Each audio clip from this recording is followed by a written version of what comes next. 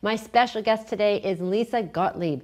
Lisa Gottlieb is known as the e-commerce queen of Denmark, and she's also the creator of Power E-com Formula.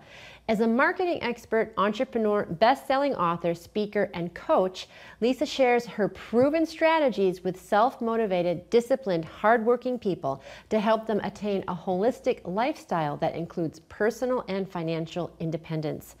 Lisa's 43 books, over 300 articles, business coaching, and health and diet products stem from her true life story. After successful sales careers at Oracle and Deloitte Touche, she developed a thyroid disease, which inspired her to write a self-help book on the topic to help others facing health challenges.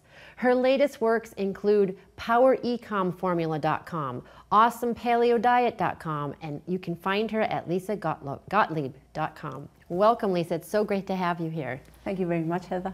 So I know that you do more than marketing as well. You have some other interests in health and happiness. So talk to us a little bit about how you really got interested in that. I know I read in the bumper that you had an issue with your thyroid. Yeah.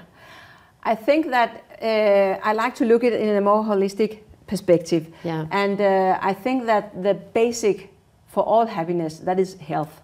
Yes. So I'm very interested and concerned about the health, because on top of that we can build the wealth. We cannot do it the other way around. Yes. So I'm very, you know, it takes a lot of my mind, and I'm very occupied with the things that goes around eating well and exercising and sleeping and your mental stage and all that kind of things. So that's why I wrote the book Happiness, because this is some small things that everybody can do in their daily life and actually be more happy. And if you're more happy, you send out better vibes, and you get better vibes back, and the world becomes a better place. So what are like 1 or 2 tips you can give us to improve our happiness? Smile. Well, there you go. Done. Check. Yeah. It's so easy. Yeah. Yeah. And it's also very easy. Another thing is, think good thoughts about yourself. And if that is difficult, then, you know, there's always somebody that admires you. It can be your family, your friends, or somebody, but they think that you are very special and you can do special things, and they're not surprised when you come and tell them that I have done this or that. Yeah. You should sometimes try and switch and become that person, and try to see, how do they see you? And then suddenly you get this impression, okay, they will not be surprised because I could do this. And that confidence that other people have in you, that you can try to put into yourself. Yeah, sort of like borrowed benefits, right? Yeah. Yeah, I like that. And one of the things that I've learned to do is that I used to wake up, and sometimes still do, wake up kind of down. Like my eyes would open, and I'd be like just not happy right when I woke up. And it took me a while to figure this out, but it's the action.